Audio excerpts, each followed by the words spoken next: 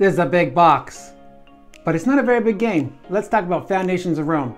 Let's get inside the box, see how it plays, and what are my thoughts. Let's get this out of the way.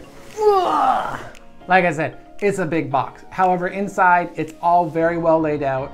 It has custom insert trays for each one of these pieces. Each player gets their own tray of 3D pieces and lot markers. And there's also a monuments expansion that has all the monuments here, and the player boards and extra pieces, even the expansion, fit all in the side panel. In this game, you can take deed cards, build, or take income. When you take a deed card, pay the price that's depicted on the board. Slide the deeds down, and then place your marker on that lot. When you build a building, go ahead and take your lot markers off and place a building that fits within those lot markers. And when you go to take income, you get $5 plus whatever income generating businesses that you've put onto the board. The goal is to have the most points at the end of the game.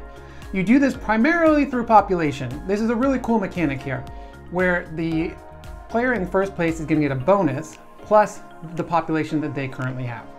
And players that are behind them get the population score as points of the person in front of them, which I thought was really cool. It's kind of a catch-up. However, there are variable ways to win. You can completely ignore population and go straight on to commerce or straight on to civic buildings, and away you go. At the end of each era, you're going to score. There's 3 eras, and each time you're going to count up your population, you're going to get income, and in the last round your income buildings become point buildings, and then you're going to look at your civic buildings, the light gray ones. Each one of these is going to score buildings for what they touch.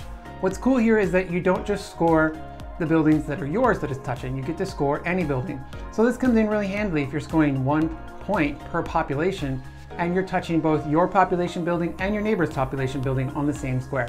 That's the real key here to getting a lot of points, is maximizing those scores there.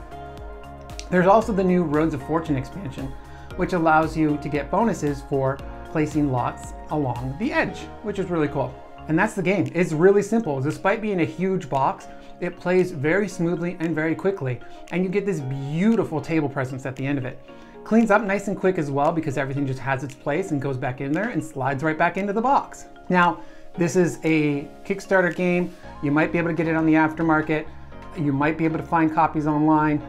If you can't, and you don't really have an entire spare Kallax cube available, Arcane Wonders has actually come up with Foundations of Metropolis, which is the same idea, however it's done with cardboard and it's in your standard size game box.